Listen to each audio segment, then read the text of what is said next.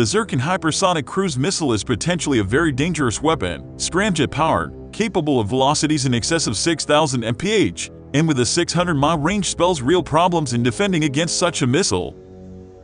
As an additional threat, the missile while flying at these speeds to target forms plasma before the nose, which confuses electromagnetic, EM radiation signals such as radar trying to detect the flight path. Current US Navy Aegis-based missile defense systems are much slower in velocity and require at least 15-20 seconds to obtain a signal lock, in which time the Zircon has covered 20 or more miles and are blinded by the plasma screen. This same issue of plasma-induced EM interference is what blacks out spacecraft communications upon re-entry to the Earth's atmosphere.